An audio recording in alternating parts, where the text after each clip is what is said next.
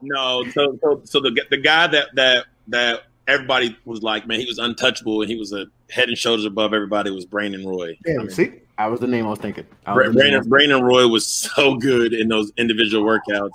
Everybody was like, oh man, this guy's gonna be special. And I don't think like the GMs and like I don't think they knew how good he was. Like all the players that played was like, oh, there's no way that Brandon Roy